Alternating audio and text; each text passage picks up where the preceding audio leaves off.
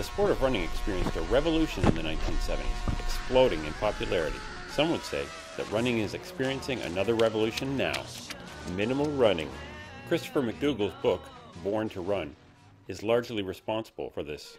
It tells the story of the Tarahumara Indians, legendary runners who run hundreds of miles in nothing more than sandals or even bare feet.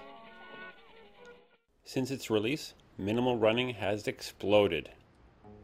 And I think a lot of people are curious about this. A lot of people go like, okay, I've ran in these other shoes for this long and I keep having these injuries. Will this solve the problem?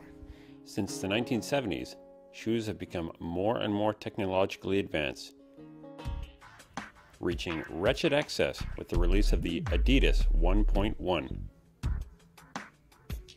A shoe with a motor-driven cable system and computer chip that adjusts cushioning every step. And over the years, for varying reasons, the outer sole got built up as to the shoes that we know of today that most people buy, the very beefy, heavy cushion type of shoe, as opposed to the lighter shoe that you would see maybe in an Asics Tiger or a Puma or shoes that are more minimal today. But as we move towards more stripped-down shoes, is minimal running really a new thing? Fit my foot.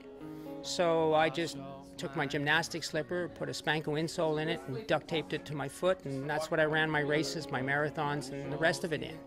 So it's a question of more rediscovering a more efficient style and a more natural style of running. Everybody has the profile level that will be comfortable for them depending on how they run and the rest of it. I mean, I don't run in an ultra minimal shoe just because for me it's not comfortable.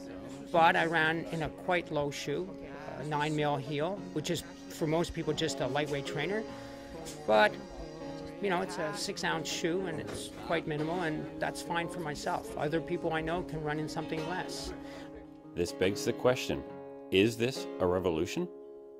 I don't think it's a revolutionary idea. It's more just understanding, well, maybe we went too far in one direction and maybe we need to come back to where we should be.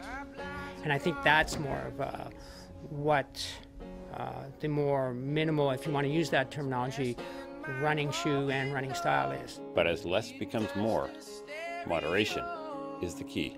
A lot of caution, and one thing, a lot of patience, which as human beings we don't necessarily have.